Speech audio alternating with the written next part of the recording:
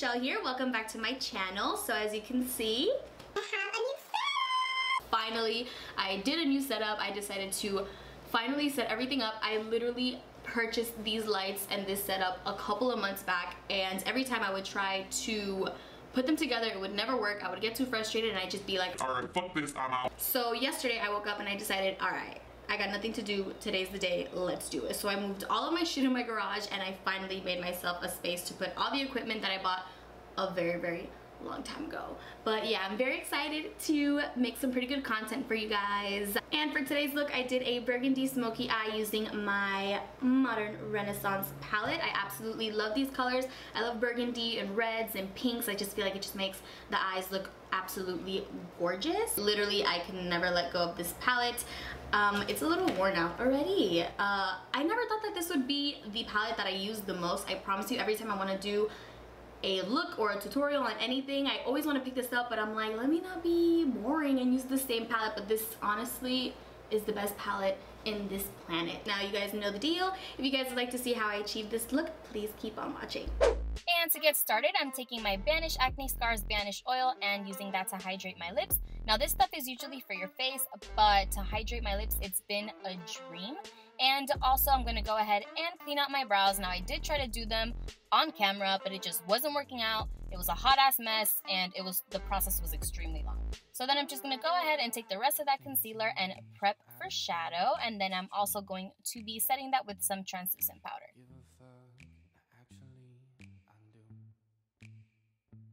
Then taking the shade Burnt Orange to start off the eyes, I'm going to go ahead and place that on my crease, nothing too precise. That color is basically going to be a base for our other colors.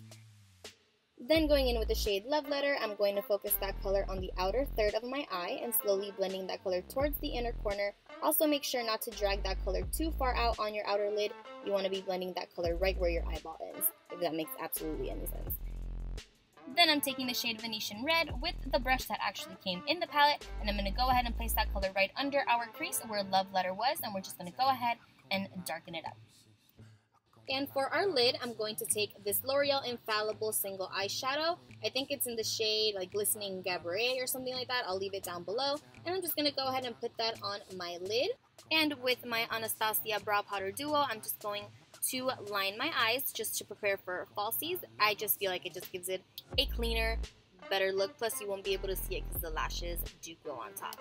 And to prep for lashes, I'm taking my extremely floppy, broken, telescopic mascara. And for lashes today, I will be using the Cocoa Lashes in the style Amore. These are one of their new eyelashes. Absolutely gorgeous and like $7. Definitely a steal in my eyes. And then to prime, I'm taking the NYX Angel Veil. This stuff feels amazing on my skin. And to color correct, I'm taking my LA Girl Orange Corrector. No surprise here. Sadly, I do have discoloration around my mouth. I look like a freaking man, but it's alright. You work with what you got, right? And for foundation, I'm taking my L'Oreal Infallible Foundation, one of the best foundations out there. And I'm also using a new blender. This is the EcoTools new, I guess you can say, beauty blender. It doesn't pick up too much product like the beauty blender tends to do. It doesn't streak. It's a little more dense than the other sponges, but it feels absolutely amazing and gives a beautiful application with foundation. And then taking this Maybelline, I think it is, concealer. It's terrible. Don't even bother. I don't know why I used it. It's basically because I had no other concealer to use. I'm running out of all of my concealers, and I haven't used it in a while, so I said, why not? Terrible mistake. It was just not working with my under eyes. It was streaky, it didn't want to blend right, and it was bad. And then I'm using my Airspun Extra Coverage Translucent Powder as always. Now I did get the extra coverage one. I usually get the regular one, but it makes absolutely no difference. They're both the same. Taking my Maybelline Fit Me powder, I'm going to just go ahead and set the areas that are not baking with a fluffy powdered brush.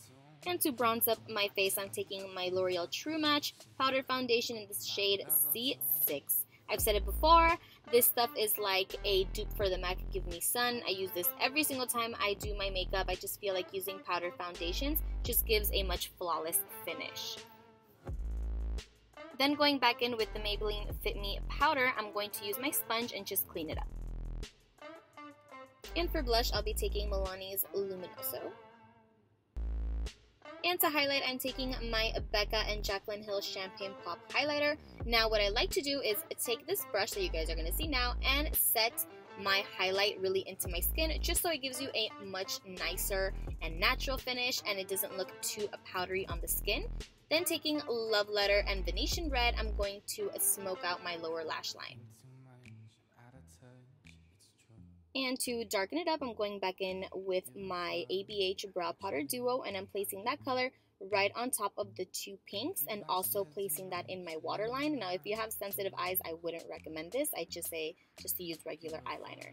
And to highlight my inner corner, I'm just going in with the Ulta Beauty Single Eyeshadow in the shade Gold Digger. And to finish off this look, I'm just going to go ahead and use the NYX Cosmetics Lip Liner in the shade Ever.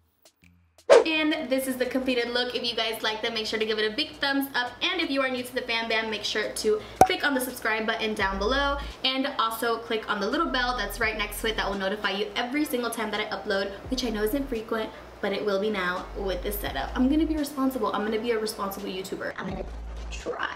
I promise. Yeah, that concludes today's video. I love you guys, and I will see you next time. Mwah.